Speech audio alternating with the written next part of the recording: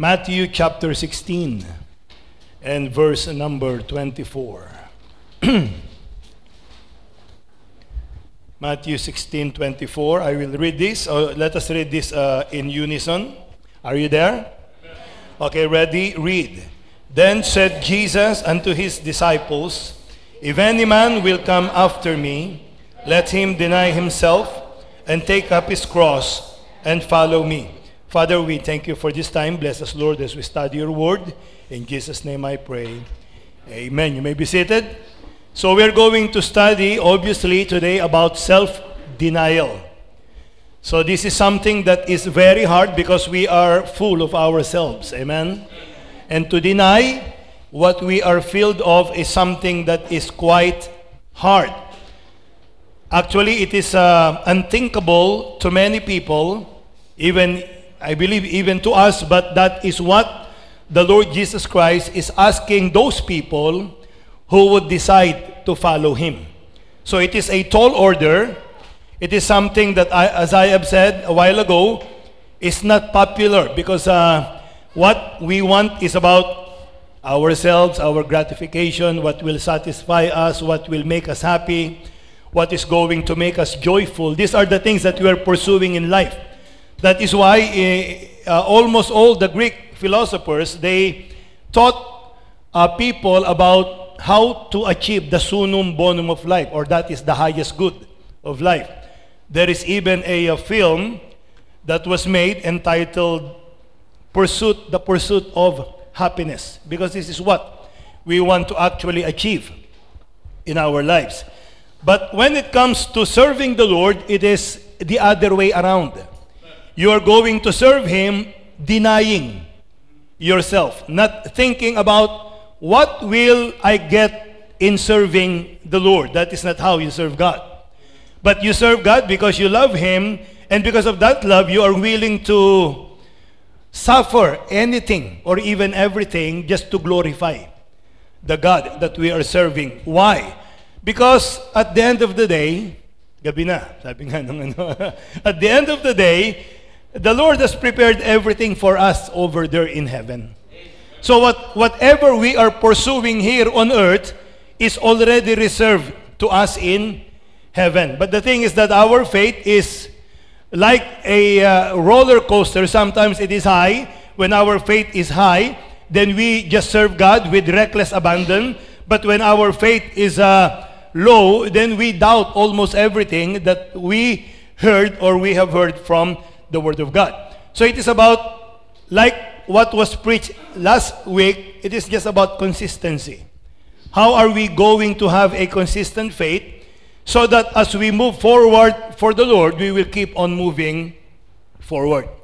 So self-denial is something that is demanded by the Lord, because self-denial is a substantive element in following Jesus Christ, without which then it is just impossible to follow the Lord. Nobody can follow the Lord that is thinking about himself. If you will remember Demas, Demas left the Apostle Paul having loved this present world. What is in the world? According to the Bible, the lust of the flesh, the lust of the eye, and the pride of life. So it all pertains to self. It all pertains to what is coming in of us than things going out from us. So that is why it is quite impossible to serve God without actually denying ourselves. If you're serving God with self still on the throne, then what we are doing is because of the flesh, and it will not be accepted by the Lord. The Apostle Paul says that we need to present our bodies a living sacrifice, holy, acceptable unto God, which is your reasonable. So anything less than that is unreasonable when we are serving the Lord. Now, is Jesus that cruel that He is demanding this to those people who are serving Him? Of course not. He loved us. He has proven that. But God commended His love towards us in that while we were yet sinners, Christ died for us. We were enemies of God, but in spite of that, He came into this world, died a cruel death so that He can save us. So there is no question about His love for you and for me. So to think that the Lord might be cruel in demanding this to those who are serving Him is something that should not even cross our mind. It is something that Jesus wanted us to do because that is the only way that we can be successful in serving Him. As I have said, it is a very substantive element in following the Lord Jesus Christ. So if you want to serve the Lord, then self must be conquered and must be kept in check. The conflict between our will and God's will be a constant battle that we are going to face every day in our lives. Actually, every Sunday there's a battle. Am I going to attend or not? If you think about yourself, then you can think of many reasons not to attend. Like, for example, you have to wash your clothes, you have to prepare your lessons and all of these things. But if you have learned how to deny self, then you will not even think of attending or not. It will be in your mind and in your heart to always be with the people of God and to congregate with the people of God every Sunday. Amen. So that is something that we should not struggle, but that is the reality of life. So to deny oneself not only means in every moment of life to say no to self, but also to say yes to God. Sometimes you can say no to yourself, but at the same time you need to say yes to God. You deny yourself and you do something for the Lord. Because there are people who, this is what you call the hermits, they deny themselves, but they do not do anything for God. So they are just good in denying themselves. They will go to a secluded place, like some of the monks that are doing that, and then they will just stay there to die, denying themselves all of the things of this world, the things that this world can offer, but they're not doing anything for God. So it is possible to deny self and still not be successful, because once you deny yourself, you say no to self, then you must say yes to God. It is like getting saved. You say no to idols and you say yes to the true and the living God. It is turning your back from and then turning it to and then doing something to where you turn yourself to. That is serving God, believing in God, and doing things that will glorify God. Sana magawa na natin ng paraan to. Igulo na lang kaya natin para hindi na bumukas. Mahirap sa nagpipreach. Okay, so, as I have said, to deny oneself means to dethrone self and to enthrone the Lord Christ as the master of our life. In Japan, during the olden times, about 13th century, there was this, what you call the word kamikaze. I believe some of us are familiar with the word kamikaze. Kamikaze is a word that means divine wind in English. It's not about suicide. It became that later on. But kamikaze, the Japanese called it a divine wind. Because during the 13th century, when Kublai Khan is trying to conquer China, and then afterwards they're going to conquer Japan, while they're on their way to conquering China, that is the time of the Song Dynasty, while they were going there was this typhoon that was so strong that it destroyed the fleet that is supposed to conquer China and later on Japan. And because of that, they realized that it came from God. They called it kamikaze. That is turning the wind. That is a divine wind that actually saved Japan from being conquered by the Mongolians, as I have said, led by Kublai Khan. And then World War II came. And the American fleet is now going to Japan, and they are going to conquer Japan because of the wars that Japan is causing the world. Then they saw the impending doom that they will be defeated. So, more than 1,500 pilots bound themselves to commit kamikaze. Meaning to say, they are going to turn the wind and destroy the American fleet so that the American fleet will not be able to reach Japan and defeat Japan during that time. So approximately 12,000 pilots committed suicide mission. So that is why when we hear the word kamikaze, we think of the suicide mission that the Japanese did. But kamikaze is a divine wind. So they are using kamikaze in order to turn the tide to the Americans, over to the Americans. And they destroyed, I think, 3 carrier and many battleship, especially in Pearl Harbor, but just only delayed the impending doom that happened to Japan. And ladies and gentlemen, in our time, we need Christian kamikazes. Christians who will go anywhere and everywhere God wanted them to do, not thinking about their lives, but just thinking how to serve and how to glorify God. But this is something that we need to realize. Many things that are being preached behind the pulpit today are very abstract, and we do not even know the meaning of it anymore. When the pastor says, give your life over to the Lord, it is something that is abstract. How can I do it? How will I do it? And even if it will be explained, then there is no way that we're going to do it. Why? Because we're even having a hard time attending services. We're even having a hard time giving what is due to God. We're even having a hard time reading the Word of God.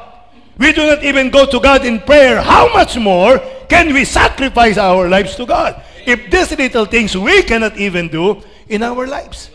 So most of the things that are being preached and most of the things that we are hearing behind the pulpit is all abstract to us except giving.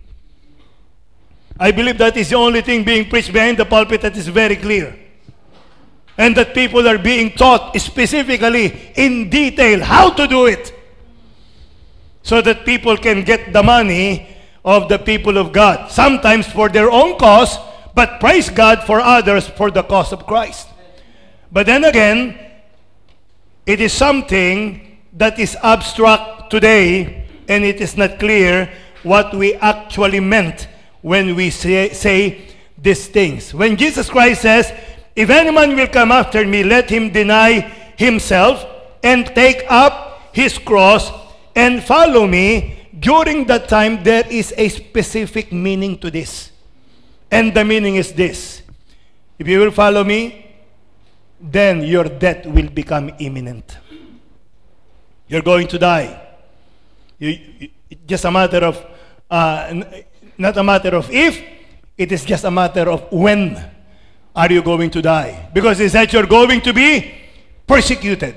You're going to be imprisoned. You're going to go under tribulation. All of these things are mentioned, and Jesus Christ made this very, very clear that the servant is not greater than his master. Whatever they have done to the Lord Jesus Christ is something that they're going to do to us. So if you decide then to follow him, then you already abandoned your life. And you are going to follow him to the point of no return. Ngayon, pag wala ng support, this is the end of carrying my cross. This is the end of denying myself. This is the end that I am going to serve God. That is not self-denial. Amen? That is not self-denial. That is self-preservation. That is what we are doing, but most of the time, we are not actually denying ourselves. We know that crucifixion was a common Roman method in order to execute the criminals during that time.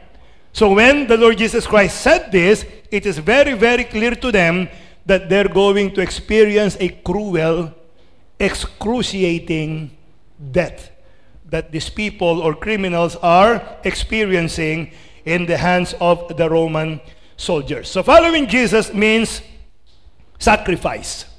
It means true commitment. It means the risk of dying, and it means no turning back. Taking up the cross meant that death was imminent for a cross bearer, because that is the sign that you're going to be executed.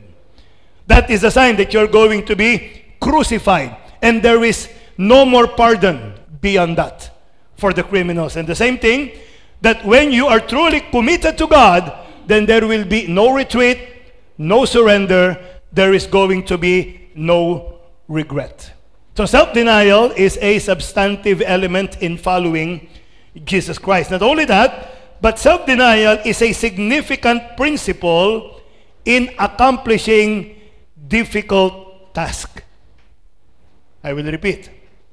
Self-denial is a significant principle in accomplishing difficult tasks. Why? Anybody who has not denied themselves will not even attempt to do something that is difficult, something that will inconvenience them, and something that will make them uncomfortable. Most of us, we have jobs, and when it is not comfortable anymore, we just quit our job and find something better and something more comfortable. Why? Because we have not denied self.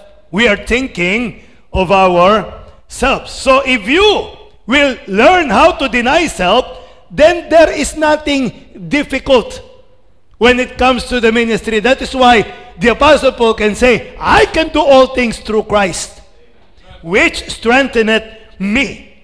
He says, nevertheless, I live, yet not I, but Christ liveth in me. So that is how to deny self, because once you deny self, then Christ will take over. But once you are still on the throne of yourself, then how can Christ take over our lives if we are the ones running it? So there must be complete abandon and giving all the control to our Lord Jesus Christ. Look at Mark chapter 9, verses 28 to 29.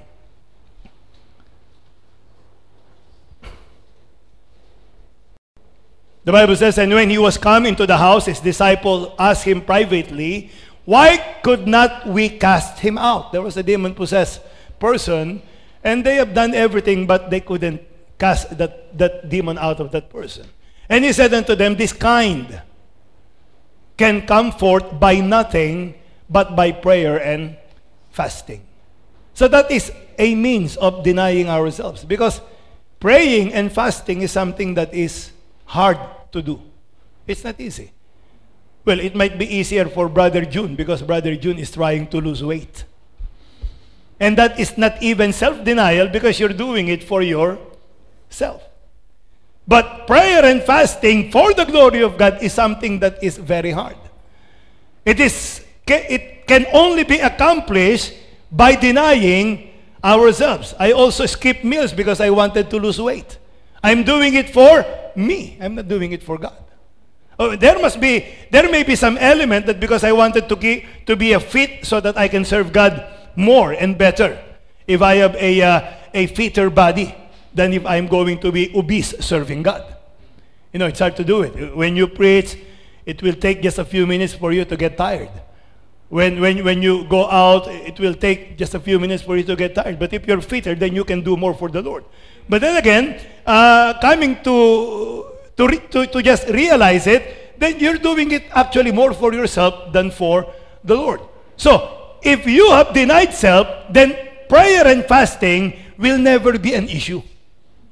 Because you will not think of self anymore. And nothing will be hard if you learn how to deny yourself. It will not be hard to let go of your money. It will not be hard to spend all your energy for the Lord. It will not be hard to even put personal goals aside and desires in order to put God first. Seek ye first the kingdom of God in order to do God's business, not your own. Why? Because if you are nothing, then you can do something or all things for God. Amen? But if you always think of yourself, then things will be hard. Like, for example, some will not even want to go soul winning during hot days. Why? Because they might turn a darker skin. But that is preserving yourself. You do not want to go into the interior barangays in the Philippines, for example, or even in Cambodia, because you might be in danger of being beaten by a dog. And all of I'm not saying that we have to be reckless. But what I'm saying is that we need to be trustful and depending on the Lord. when we are doing these things, and we can do these things without any problem if we have learned how to deny ourselves. There is no difficult task for a person who have denied himself. Do you remember during the olden times when slaves are, rampant over there in America, something that is common in America? Those slaves who came from Africa, they were shipped to America, and they will do everything that their master asked them to do. Why? Because if you're a slave, you have no right. You have no personality. You do not even have to consider yourself human. But everything that your master will ask you to do, then they're going to do it. In Egypt, if a pharaoh will die or a dignitary will die, even the servants will go inside the pyramid and be buried together with their master. Complete abandon of self. If you have not denied self, can you do that? Of course not. I remember one time when one of our members died, and the wife is crying vehemently, almost non-stop, and my pastor said, "Can you push the wife inside what they call that? The grave, and let us see what will happen." You see, you will not be willing to do that if you have not denied self. I'm not saying that you be buried with your master, but what I'm trying to illustrate is that nothing is difficult for a person to do for God if that person have denied self. Kapatid, makinig ka. Kaya yung ating mali, yung ating kasalanan, paulit-ulit, kasi hindi natin ma-deny yung self. Sometimes you think at your life and you pity yourself because of what is happening in your life, not realizing it is your own doing. Because you keep on preserving yourself, you keep on minding yourself, and you keep on putting yourself into the equation so that whatever may happen, actually yourself is the one who did it. To extremes. You may say that, well, I cannot control it. That's self. Why can you not control? Why are you trying to control? Because it is still within your power. You have not denied yourself. I cannot control but to hit. I cannot control but to curse. I cannot control but to defraud. I cannot control but to do this and to do that. Why? Because you are in control and you have found out that you cannot even control yourself. So why not give the control to the hands of God? And He can do something about it. So that is the reason why if a person will learn to deny self, then no task is ever difficult for those people who have learned how to deny self. You can send them everywhere without question. As long as it is the will of God, they're going to do it. Not only that, but self-denial helps to strengthen those that are weak. Self-denial helps to strengthen those that are weak. Look at Romans chapter 15, verse number 1. We then that are strong ought to bear the infirmities of the weak and not to please ourselves. You see? If you are in self-denial, or if you have denied self, then you are not going to please yourself, but you're going to use or allow God to use that self in order to bear the infirmities or the weakness of the weak. So we are going to let our lives be used so that we can help people, we can build people, and we can help people out of their misery. So that is what self-denial can do. But if you're always thinking of yourself, then you will have the tendency to say, I'm even having a hard time making ends meet for myself, then why will I help other people? I say it is always self. We do not realize that one of our greatest enemy is ourself. As long as ourself is there, then it will be hard for God to penetrate. But if we will remove self, then God is going to have a free reign in our lives. You see, the comforts that come from blessing and strength are not for the sole purpose of self-indulgence. Because most of the times it's what we think. I work for it. I've earned this. So I'm going to enjoy it. It may not be wrong. But if you are solely using it for yourself, then you're not a good steward of God. Because God bless you to be a blessing. Not to use it solely for yourself. As I have told you, we are a steward of the things of God. Amen. We are a steward of our family. We are a steward of ourselves. And we are a steward of those people that are less fortunate than us. So God is supplying all of the needs so that we can use this in the different areas of our stewardship. Kaya pag may nahihirapan, tinutulungan. Nahihirapan na, hindi nagpapahirap. Maintindihan nyo? Meron kasi iba, nagpapahirap. Hindi tinutulungan yun. Tinuturuan yun ng leksyon. Pero yung nahihirapan, those that are having a hard time, they're doing their best, but their best is not enough. Then it is our responsibility as a steward of God and as a person who denied self to bear the burden of that person. To help that person. So that he or she or her or his faith will be strengthened by our action towards that person. Don't you know that when you help a person who is in need and is doing his best, but that best is not enough, and then you come to the rescue, don't you know that he will see the hands of God in all of these things and his faith will be strengthened? So that is something that we need to do, or we ought to do as a child of God. Actually, a good motto that we must apply in our life is this: whether poor or rich, is to be a ministry to others.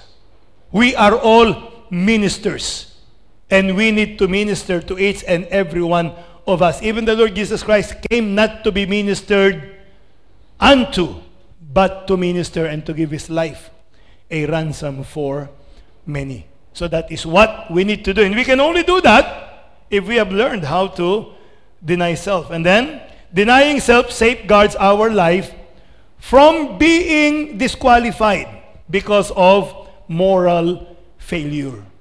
The only reason why we are doing self-gratifying things is because we love self. It's because we have not denied self. The reason why we are greedy is because of self. The reason why we want more than we should have is because of self. The reason why you want to become popular is because of self. That's why you want to become wealthy, and anything that will put you on a pedestal in the eyes of this world is because of self. But once we denied self, then we can be guarded to be disqualified because of moral failures that can happen to a person who loves self. If you're going to look at saan ba yung ideal pastor, 1 Timothy chapter 3, if you're going to look at this, you will see that most of the things here are talking about denying self. This is a true saying: if a man desired the office of a bishop, he desired a good work. Meaning to say, if you wanted to become a pastor, a bishop then must be blameless, the husband of one wife. You see, Solomon is a very selfish person. That's why he had 700 wives and 300 concubines. That is because of self. If not for self, you're not going to do that. If your self is denied, then you will be satisfied with a wife, vigilant, sober, of good behavior, given to hospitality. A selfish person will not be hospitable. Right? Given to hospitality, apt to teach. A selfish person will not even spend time studying much. Because, but a person of denied self will do all that he could in order to learn so that he can feed the people, that they may be presented blameless before God. Not given to wine, no striker. Why do you fight? Because of pride. Not greedy of filthy lucre, not greedy of money, but patient. A person who have denied self will be patient, not a brawler, not covetous. And then if you're going to read most of this, it pertains to denying self.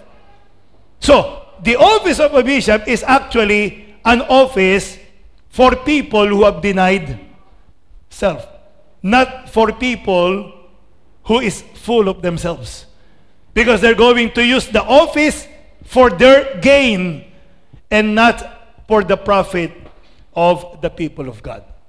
So that is why self-denial is very important. Amen? If you're going to look at the life of Paul, Paul denied the desires of his flesh to keep himself in check. Actually, in 1 Corinthians 9:27, he says, "But I keep under my body and bring it into subjection, lest that by any means when I have preached to others, I myself should be a castaway." Many preachers now are not effective in their preachings anymore because people knew that they are not practicing what they're preaching, and that is something that is very, very hard for a man of God. And it will happen if we are not going to deny ourselves. The good thing about serving God is that, as I have said yesterday, while you are still alive, there is always a chance to stand up and to do something for the Lord. Amen? So that's why, if we haven't denied self yet, I believe this is the right time to do that and serve the Lord. Now, what are the elements of a self-denial? The elements of self-denial. We still have 17 minutes. Number one, self-denial may involve surrendering special treasures in your life.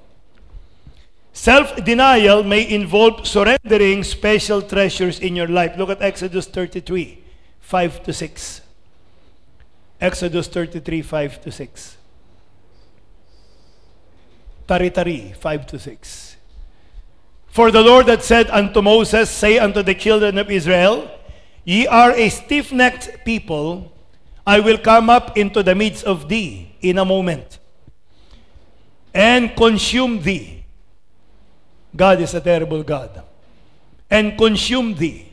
Therefore now put off thy ornaments from thee," the golds, silvers, and all of these things, "that I may know what to do unto thee." And the children of Israel stripped themselves of their ornaments by the Mount Horeb. So sometimes, when we deny self, we have to surrender some of the things that we are holding on to life and give it into the hands of God. Mark 10:21.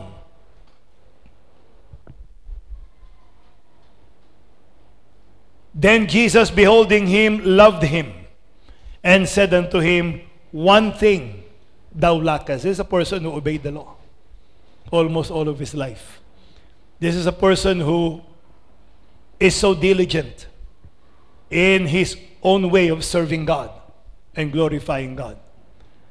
He said, "One thing thou lackest, go thy way, sell whatsoever thou hast, and give to the poor, and thou shalt have treasure in heaven, and come, take up the cross, follow me." You see, following Christ means not holding anything for yourself. Why? Because God is very clear. Your treasures are in heaven.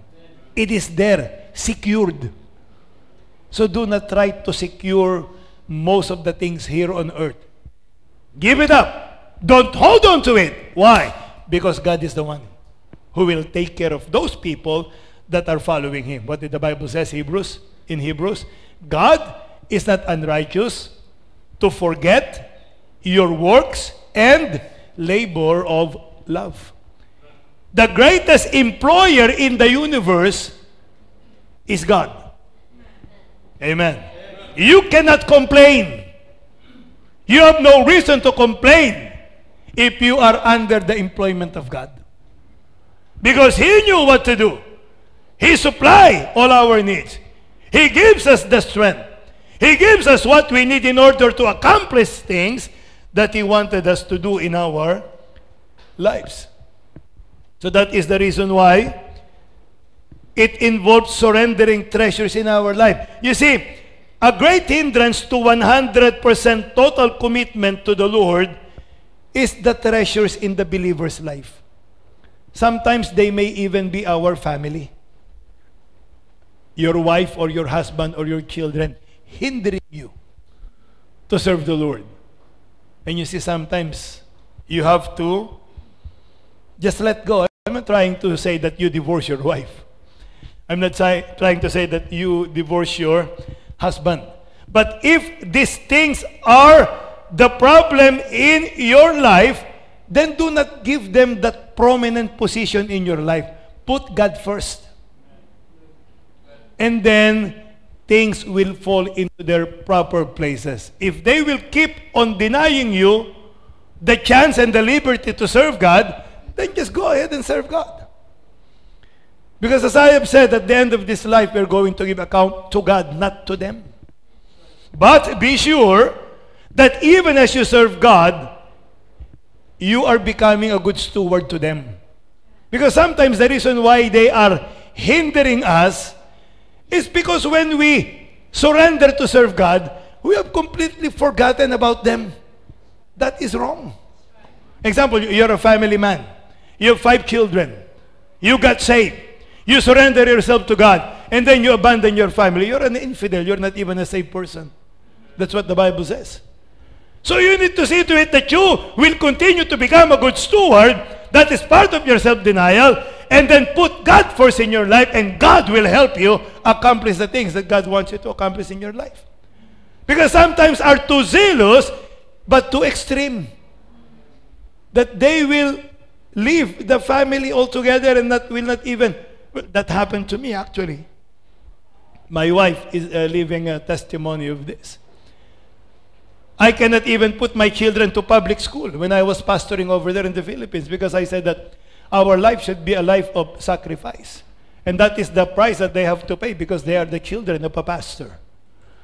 So he said that, you mean to say, if your father is a pastor, then you have no more privilege to even study in public school or whatever school that's going to be? I said yes.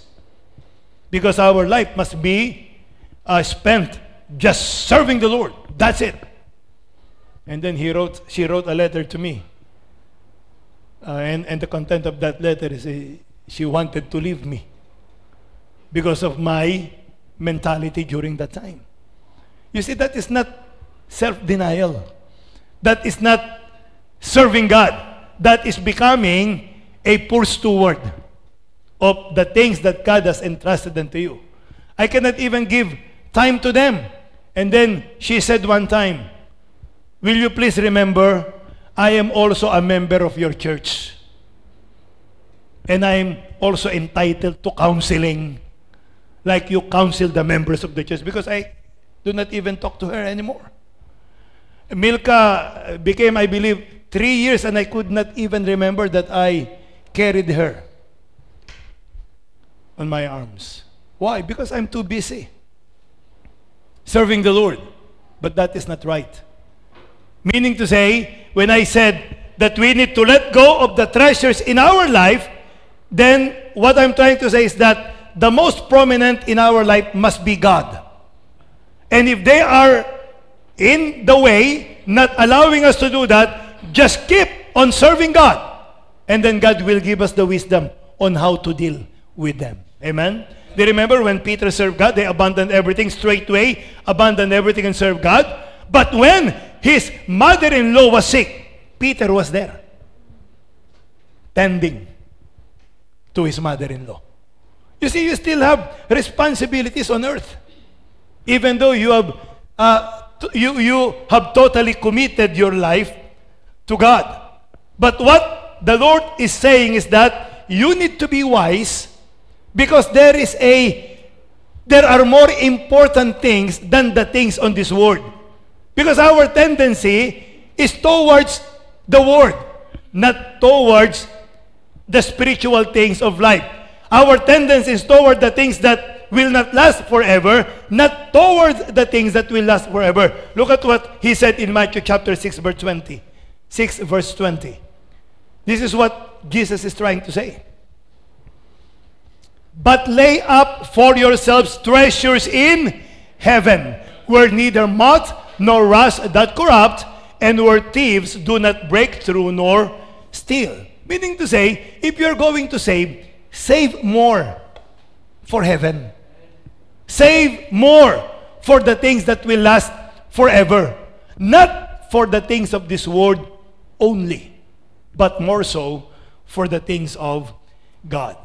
Not only that, we need to remember that our relationship with the Lord is to be our greatest treasure.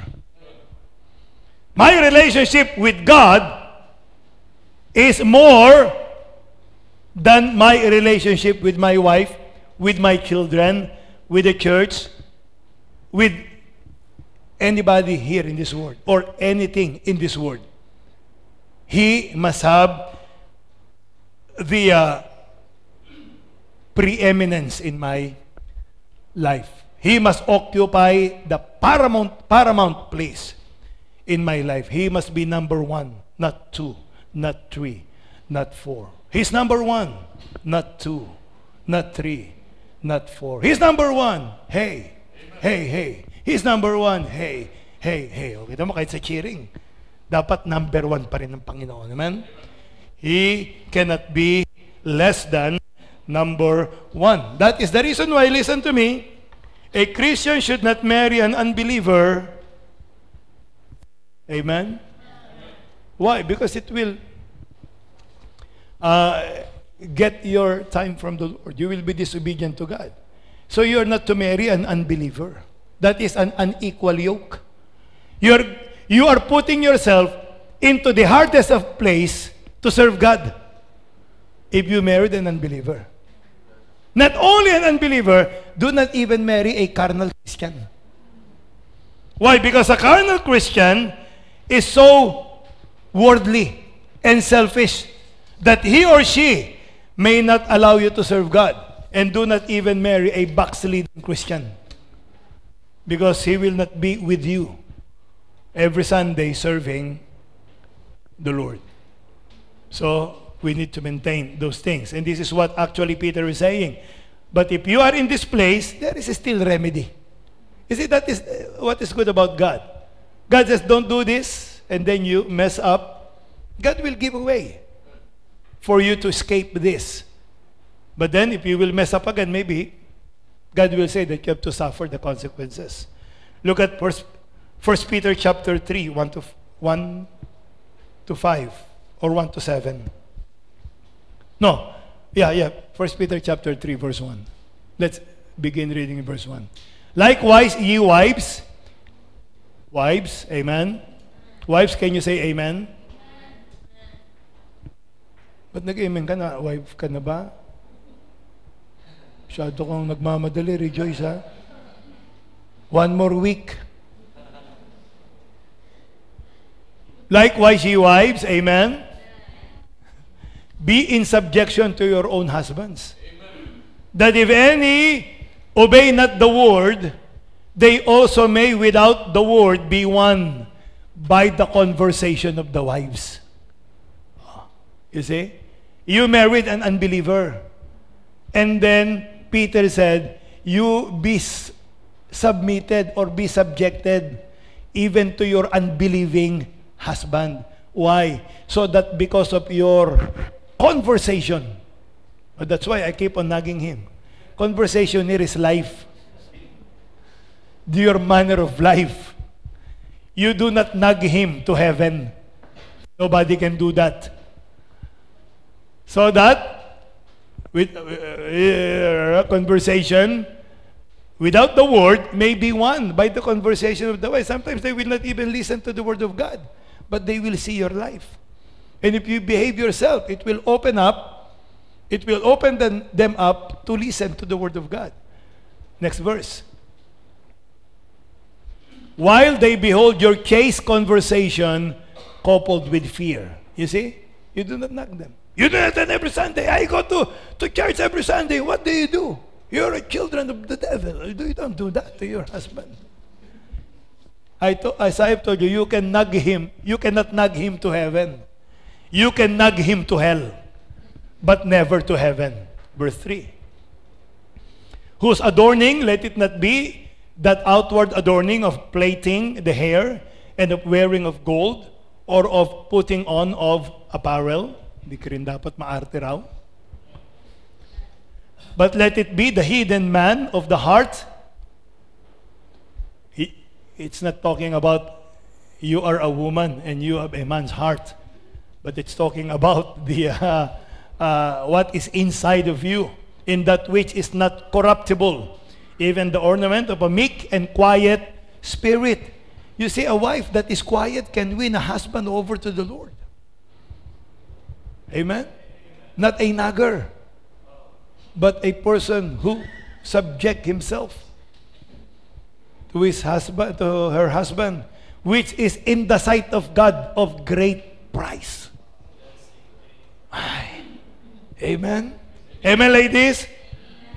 O see, hindi kayo nakahalata, dapat tahimik lang kayo. But, next verse. 5. For after this manner in the old time, the holy women also, who trusted in God, adorned themselves, being in subjection unto their own husbands. Verse 6 and 7.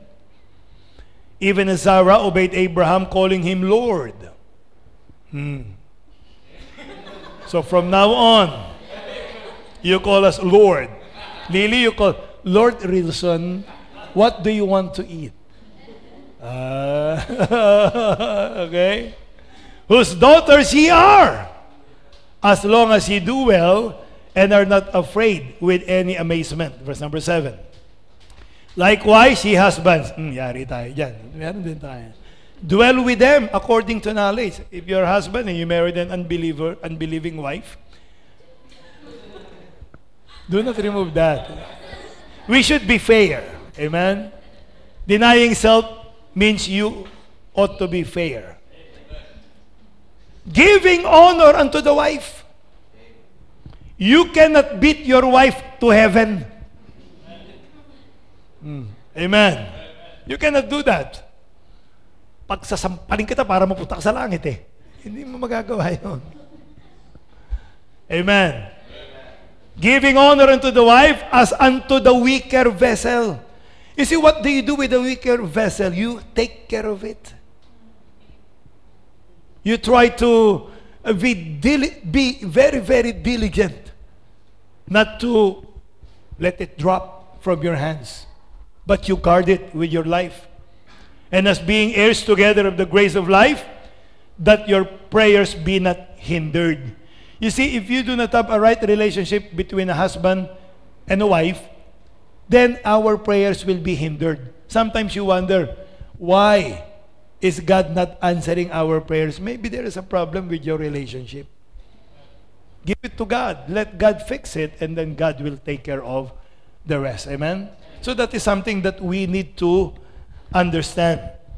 That we need to, that self-denial involves sacrificing, letting go of some of the treasures that we hold in our lives. And then, self-denial involves sacrificing to serve the needs of others. I'm not going to explain this anymore, just read some verses, and then, because we have to end, it's at 10 o'clock. 1 Kings chapter 17, verse 13. 1 Kings 17:13.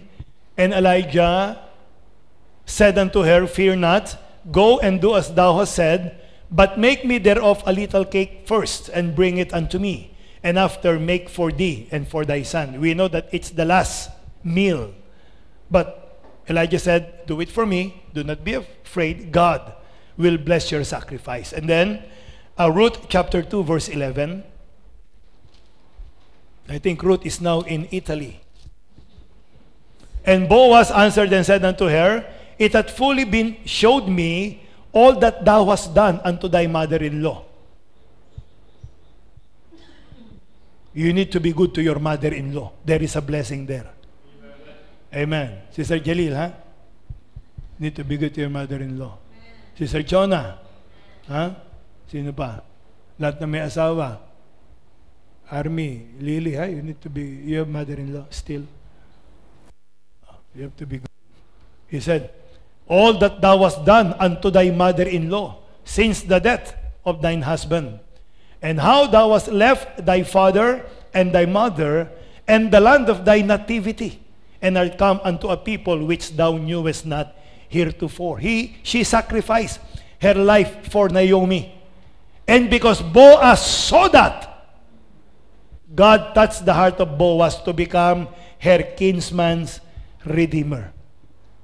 And she had the best life ever. Why? Because of her sacrifice to serve the needs of other people. So self-denial involves sacrifice in our life. Then self-denial involves shunning the exaltation of self. Self-denial involves shunning the exaltation of self. And this is the problem in many of our pulpits. Pastors standing behind the pulpit wanted to be exalted, sometimes not realizing that they are exalting themselves even higher than God. That is sad to say. Look at Proverbs 25:6. We need to put this in our hearts. Proverbs 25:6. Put not forth thyself in the presence of the king, and stand not in the place of great men.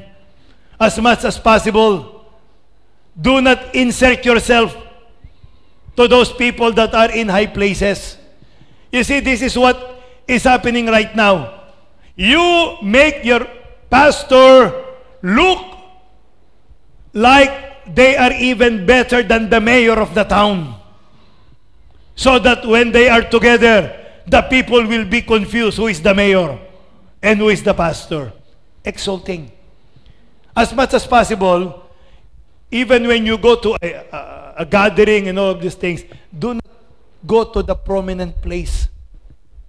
But go to the least prominent place showing humility. No, there's the governor. I'll be. Picture.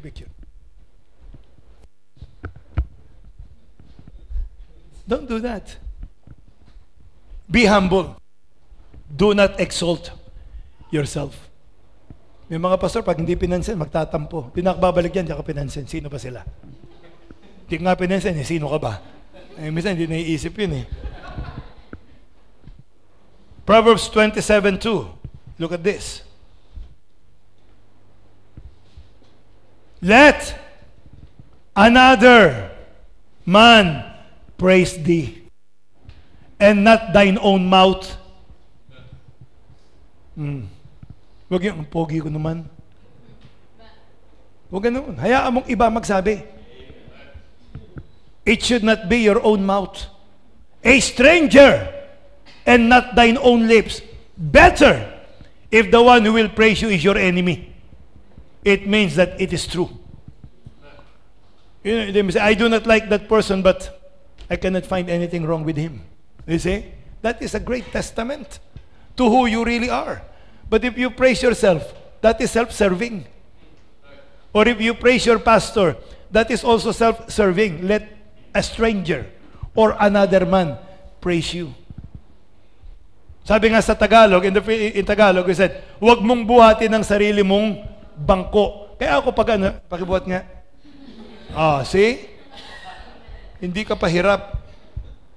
Self-exaltation is a byproduct of comparing your life and accomplishment with people whose life and accomplishment is usually lesser than you. Because you will not compare yourself to people that are better than you, because number one, it will discourage you. But when you compare yourself to person lesser than you, it will give you pride. So you are in a no-win situation. Just mind your own business and serve God. Amen? Don't mind what other people are accomplishing. If they can accomplish something that is good, praise God for it. And you can keep on serving the Lord with humility. 2 Corinthians 10:12. 2 Corinthians 10:12 and then 18. For we dare not make ourselves of the number or compare ourselves with some that commend themselves, but they measuring themselves by themselves and comparing themselves among themselves are not wise. You are a fool if you can compare yourself to other people. Who loves to compare themselves to other people? For not he that commendeth himself is approved, but whom the Lord commendeth. So we are looking for the commendation of God, not for the commendation of men. I was in Caloocan. It was Wednesday night, and I preached there. But before the preaching, I was introduced. And while they are introducing me, I do not know who will be the preacher that night. Because it is as if the person who are going to preach that night is a great person, is a well-known person, and all of these things. And I said, I thought I'm the one preaching. And then, but all of a sudden, he called me to preach. And when I stood up, I said, I do not even know who you are trying to introduce. Why? We do not deserve any of those things. What we want is the commendation of God. Amen. Not the commendation of men. Because men usually flatters. Inuuto ka ng tao. In one service, the pastor, the speaker said, you know, you need to thank God because you have a very caring and loving pastor who only wants the best for you.